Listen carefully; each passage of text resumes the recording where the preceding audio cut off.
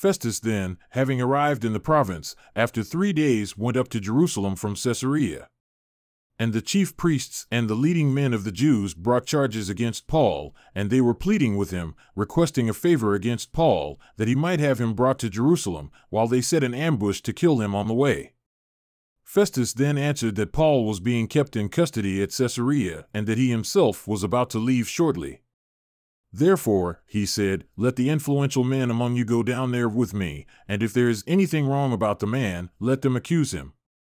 And after he had spent not more than 8 or 10 days among them, he went down to Caesarea, and on the next day he took his seat on the judgment seat and ordered Paul to be brought.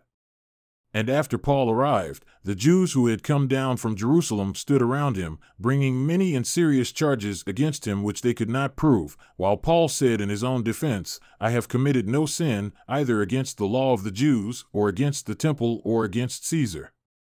But Festus, wishing to do the Jews a favor, answered Paul and said, Are you willing to go up to Jerusalem and to be tried before me on these matters?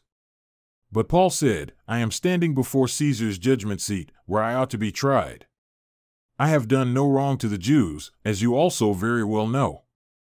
If, then, I am a wrongdoer and have committed anything worthy of death, I do not refuse to die. But if none of those things is true of which these men accuse me, no one can hand me over to them.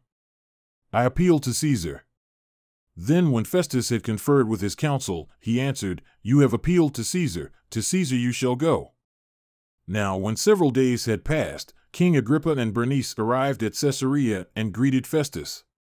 And while they were spending many days there, Festus laid Paul's case before the king, saying, There is a man who was left as a prisoner by Felix, and when I was at Jerusalem, the chief priests and the elders of the Jews brought charges against him, asking for a sentence of condemnation against him.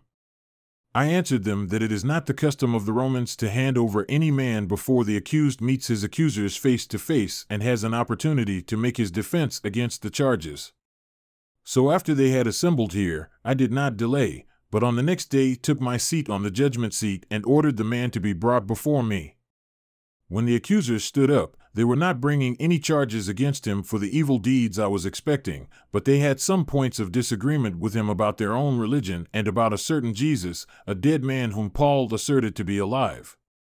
And being perplexed about how to investigate such matters, I was asking whether he was willing to go to Jerusalem and there to be tried on these matters. But when Paul appealed to be held in custody for the emperor's decision, I ordered him to be kept in custody until I send him to Caesar. Then Agrippa said to Festus, I also would like to hear the man myself. Tomorrow, he said, you shall hear him. So, on the next day, when Agrippa came together with Bernice amid great pomp, and entered the hall accompanied by the commanders and the prominent men of the city, at the order of Festus, Paul was brought in.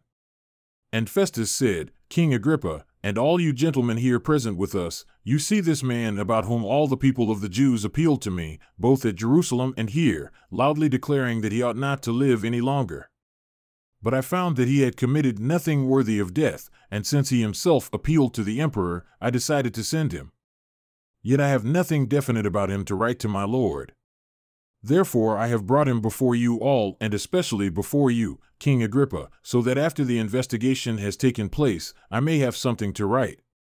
For it seems absurd to me in sending a prisoner, not to indicate also the charges against him.